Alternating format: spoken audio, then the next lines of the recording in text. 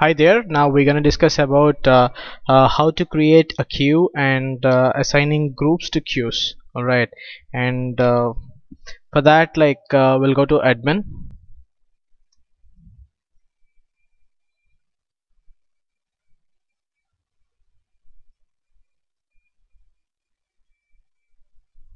All right, and we'll click on queues in queue settings. We have to click on add queue. All right, and we have to give the queue name. That is B2C general. Okay, and we have to assign the group. We'll assign B2C general. Okay, and unlock timeout minutes.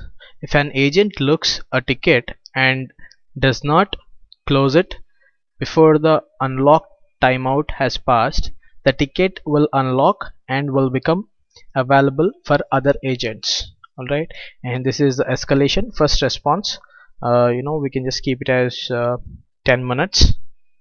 Alright, and this is escalation update time. Okay, if there is an article added such as follow-up via email or the customer portal, the escalation update time is reset. If there is no customer contact, either email, external or phone, added to a ticket before the time defined here expires, and the ticket is escalated. Alright, and now escalation solution time.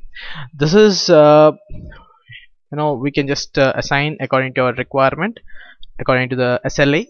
Alright, escalation solution time 20 minutes. That is once the ticket is assigned, escalated, from there onwards, from 20 minutes the solution has to be given.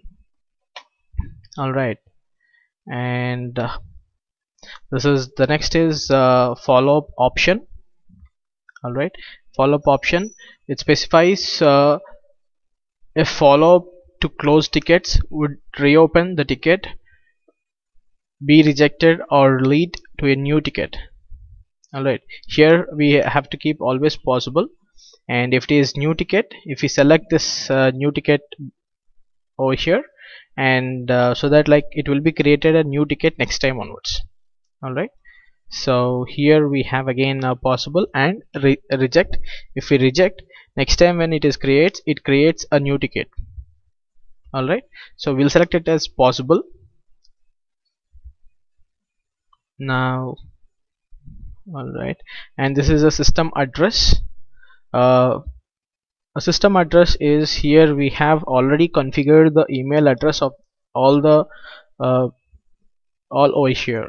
Okay, so when we sending this notification, okay, whatever the email address, system address you wanted to give it, let's say as OTRS system, that is otrs@localhost.com. alright, and this is partner at adria24.biz. okay, so whatever we select, it will be mentioned over there.